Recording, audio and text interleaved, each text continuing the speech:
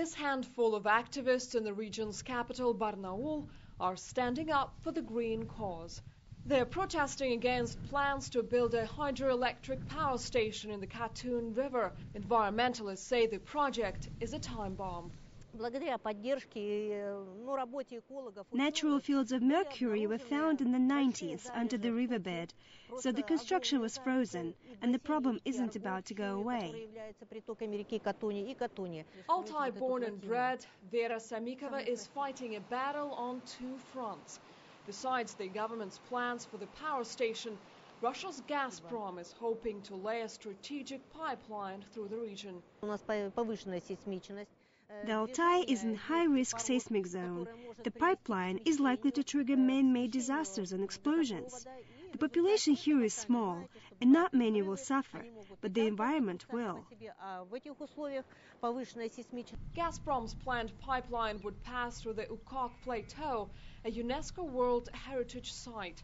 Damage done to the serene wilderness and unique archaeological sites here would be irreversible. Gazprom vows the impact will be minimal. Our best response to critics will be the high ecological standard of our work. Gazprom's very presence will be a great economic opportunity for the region. Even now, before the project is running, we're doing a lot to help bring gas to the Altai Republic.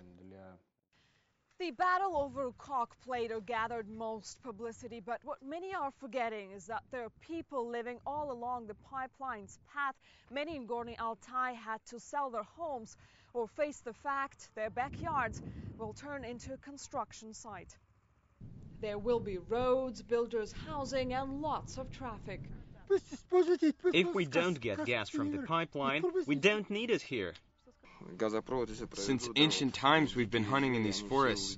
If the pipeline comes, the animals will leave.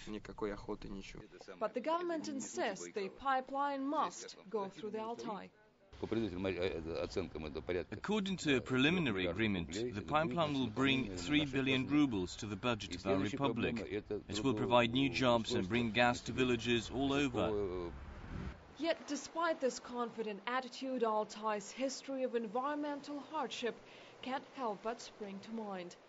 Decades of nuclear tests at the nearby border with Kazakhstan, broken levees and flooding of 1992, an earthquake of 1993.